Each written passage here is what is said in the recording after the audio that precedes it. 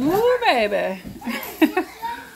A long day is what I've had. The twins turned 6 a couple of days ago, so it's been like we're still recuperating from the celebrations. But along the theme of codependency, you guys, I purposefully left out one of the #1 signs of healing from codependency. Can anybody guess what that is? Want to type that down before I even say it? Go ahead, type your guess. I'm going to give you like 5 seconds to type your guess.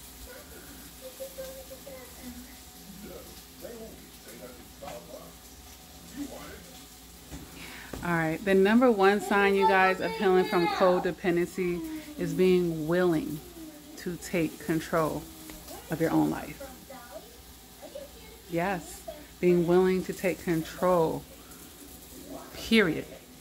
But specifically, of course, with codependency, of your own life.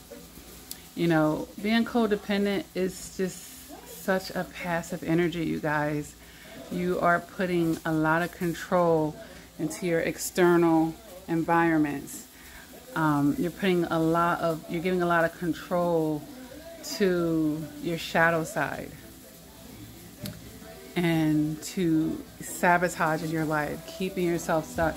The minute you're willing to actually stand up for yourself and take control, you know, that looks like taking accountability.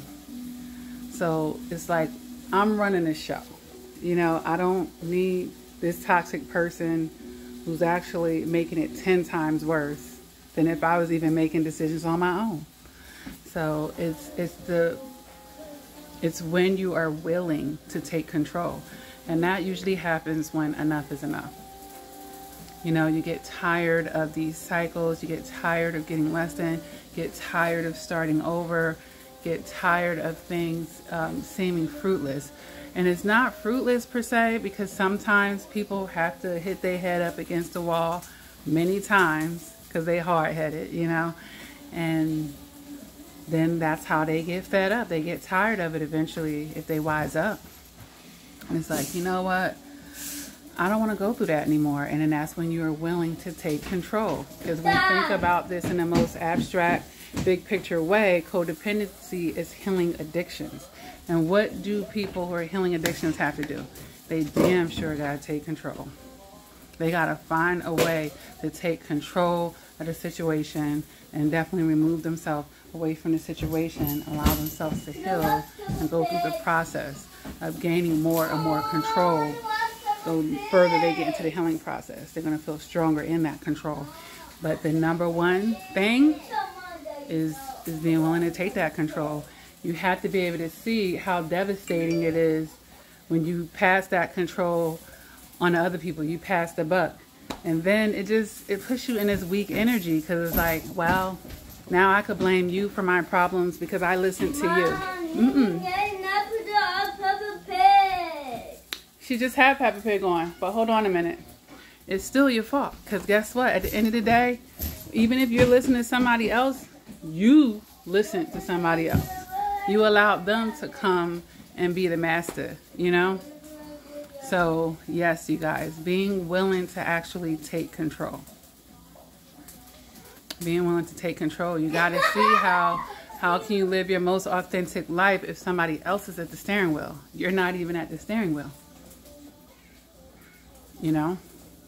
Or if you are at the steering wheel, you have a backseat driver that's telling you all the turns to make, and it's still not, there's a disconnect there.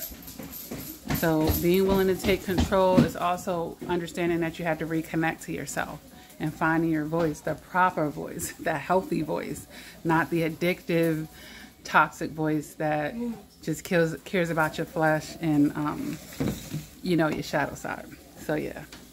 That's it in a nutshell, you guys. I'm down here cooking my dinner, so I do have to go.